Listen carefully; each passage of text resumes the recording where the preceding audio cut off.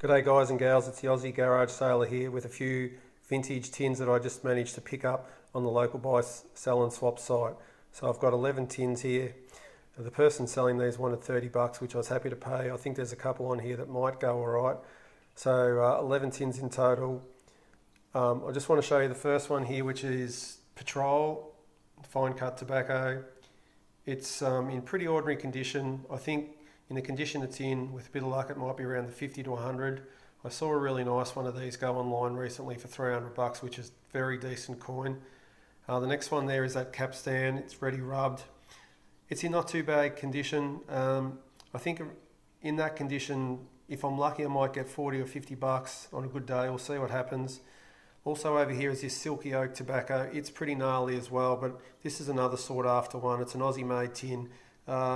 Maybe in this condition 50 to 100. I've seen these sell in nice condition for up around that 250 mark, so they're pretty sought after. There's a little log cabin there. That's not really worth much in the nick it's in. It's got a fair bit of rust on the back, as you can see, maybe 10 to 15 on a good day.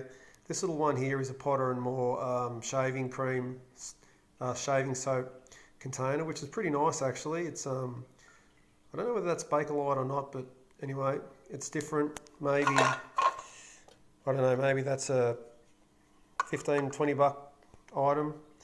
These ones over the back here, the Ritmaster, McBaron's, and that round log cabin one there, it's pretty gnarly. There's not really any value in any of those, but who knows, I might throw them on as a bundle and see how they go. Anyway, what I think I'll do is attempt to clean some of these up very carefully, these better ones here, and I'll post another video once I've done that, and then I'll get them online and see how they go.